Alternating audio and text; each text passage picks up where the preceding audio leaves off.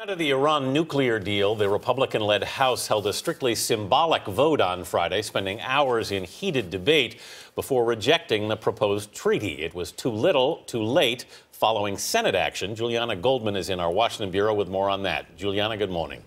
Good morning. Yep, that's right. That Senate vote earlier in the week means the president won't even have to be put in the position of vetoing a bill disapproving of the deal, and the administration can implement this historic accord without Congress interfering. But fights are sure to continue.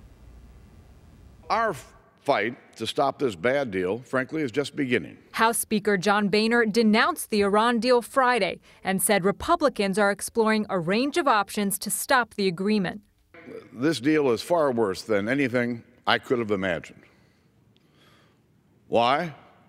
Because the president and his negotiators broke every one of their promises. But without the votes to stop the administration from implementing the deal, the threats in Congress are somewhat toothless.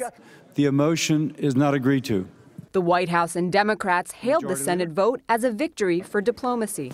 I've always had confidence in that we would sustain the president's veto if that would be the vote. The focus now turns to the nitty-gritty of the deal actually going into effect. And while Obama crossed a hurdle with Congress, Iran's parliament must still vote to approve the accord.